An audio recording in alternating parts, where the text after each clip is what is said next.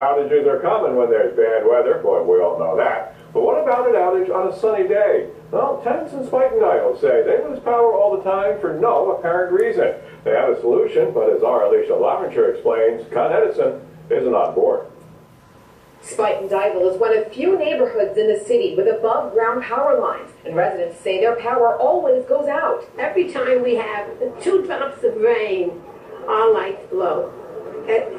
It's a constant thing. Constant at this building and 6 others in the area. With diabetes, Noelia Alvarez says these outages put her life at risk. That's why I keep 2 coolers to keep my insulin there, just in case, because I never know. That's why neighbors want Con Ed to move the power lines underground. Assemblyman Jeffrey Dinowitz pledged Friday to make them act. There are a lot of people who are really angry. In fact, Dinowitz has been on Con Ed since 2010, and after requesting it investigate the problem, Con Ed sent this letter saying engineers didn't find any evidence of poor performance, and the intermittent outages is an indication the system is working normally. Con Edison should put these cables underground to eliminate this.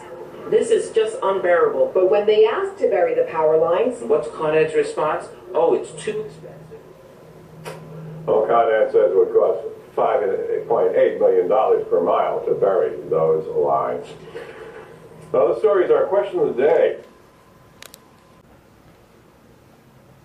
Well, you might expect to lose power when a storm like Sandy rolled through town. But imagine losing power from a gust of wind.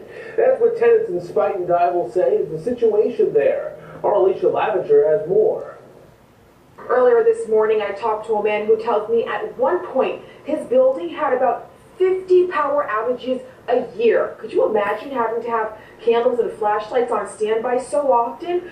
Well, for the people living in this building behind me and others in the Spuyten Duyvil area, that's the reality. Earlier this morning, Assemblyman Jerry Dinowitz met with members of the community who all agree the solution is to take the cable wires currently above ground and reinstall them underground, just as they are in Manhattan. Dinowitz has actually been fighting for Con Ed to do this for years, well before Sandy ever came to town. And every time he asks, he says Con Ed gives him the same answer. It's too expensive. There are about 7 buildings in the area that experience frequent outages with tenants who are mostly seniors and with medical conditions that require steady power. They say resolving this issue is a matter of life and death. I'm diabetic.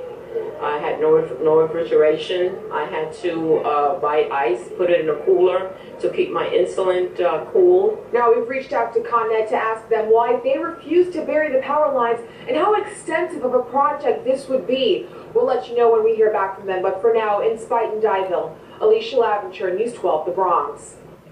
And Con Ed recently got back to us and says service agents will be meeting with residents next month to discuss the outages.